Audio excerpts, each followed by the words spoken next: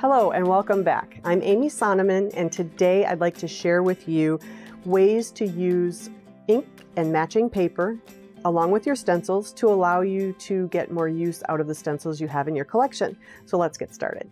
A lot of the companies now are coming out with ink pads that have matching paper, and it's great for card making and stamping, but it's also great for stenciling too. So I'm going to show you today a little bit about how to use your ink pad with a stencil and the matching paper to create beautiful backgrounds, to create your own patterned paper, and just kind of give you ideas for using your stencils in a new way.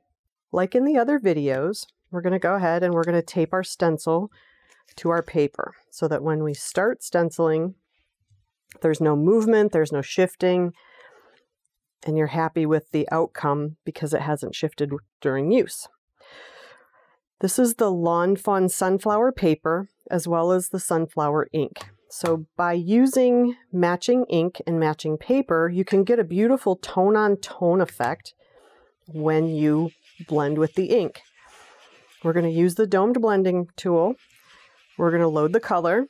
Don't forget the magnets. We're going to put those down so it doesn't slide around while you're using it. We're going to take the ink to the paper, and you can already see what it's doing. You can go light to dark, dark to light. I'm going to make this a sunrise. So I'm going to make it really, really dark where the sun is coming up. And then we're going to get lighter as the rays go further into the distance. So if you have matching paper and ink pads, this is a great way to get more use out of them and just have fun playing.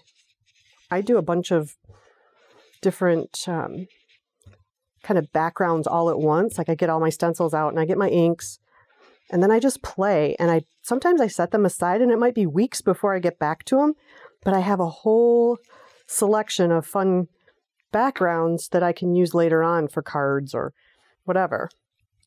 So we're going to go ahead and lift that up. You can see I started dark here and I kind of went lighter as the rays go out. The big reveal, tone on tone. Now if we want to go back in and add another color, we can go back in and add orange. Let's put the stencil back down because we had it hinged.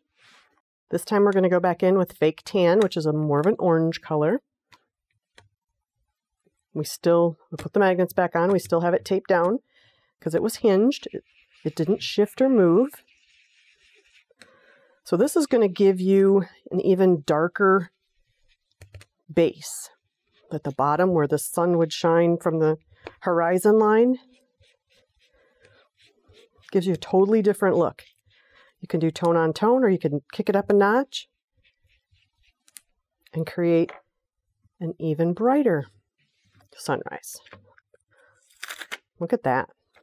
So pretty. So you could easily do a silhouette and stencil something dark on the bottom and then have this be in the background. Tons of options, lots of things that you can do with it. So I highly encourage you to play around with the different tone on tones. The other thing you can do is create a dot background with a fun stencil. You can create this ombre background with the tiny squares. Here's another one with the squares. It took a lot of time to do the rainbow because you have to mask off each of the pieces. I started with the orange and worked down, and you have to mask what's below it. So it did take time, but the outcome was beautiful. Now you can see right here where I didn't clean my stencil from one color to the next, and it dragged a little bit of the green into the yellow. So you kind of have to be careful with that as well. That's with the Moroccan tiles. You can also create fun, I think this is kind of a masculine background. Love the different shades of green or teal. Look how pretty that is. The stencil is just beautiful. But you can also turn it on its side at an angle. And this is tone on tone. It's a gray paper with, I think it's fog, if I'm not mistaken, ink. So after I did the rain in a gray, I found this hidden gem. It's from Zig, and it's the Wink of Stella pen, but it's a fine tipped pen. So I took this fine tipped pen and I went in over the top of where I'd stenciled because I just wanted a little bit of glitter to kind of show through. And I absolutely loved how it looked. It wasn't like bam, glitter in your face. It's just a hint of glitter, but you can really control where you put your glitter on your paper. And it just adds a little bit extra to your stenciled pieces. And I'm not sure you can see that. So in the light, you can kind of see as it shifts. I hope you can see that on film, but I really do like this Wink of Stella pen. The next item I want to share is using pigment ink to get beautiful metallic looking backgrounds. But I want to show you first what not to do, and then I want to show you how to do it so that you aren't disappointed in the end. This is the Vicki Boutin color wheel, and it's got all these beautiful metallic colors.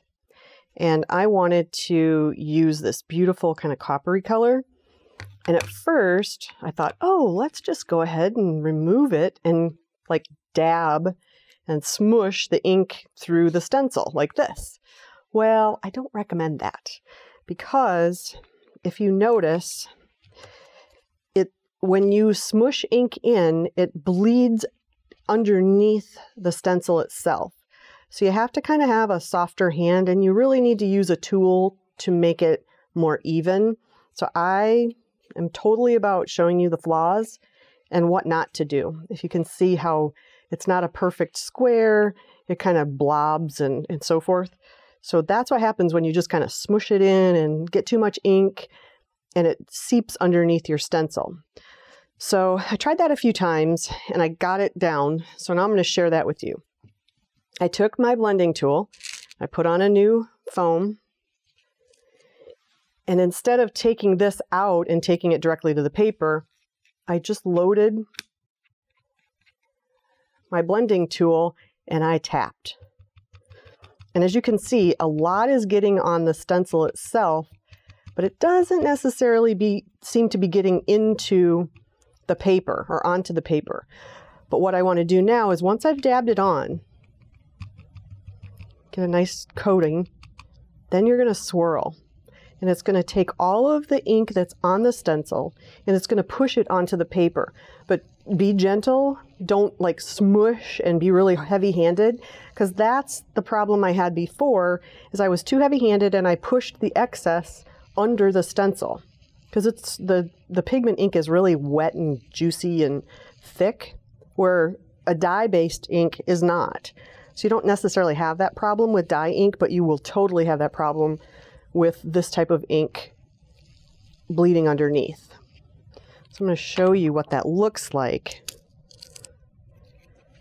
And it totally makes a difference. This is where you put it on top and gently pushed it through. Here's where it kind of blobs. I smushed it and it blobbed through. Big difference, but totally beautiful effect. You can use all the beautiful colors. You can do an ombre of silver to gold to copper. It would be absolutely beautiful. So if you have pigment inks of any kind, try that at home. Just be gentle. I hope that gave you a few ideas for using your stencils in a new way and allowed you to use your inks and the paper that are matching to kind of create fun backgrounds and patterned paper. Thanks for watching. If you liked this video and want to see more from Scrapbook.com, please like, share, subscribe, and leave a message. Happiness is life handmade.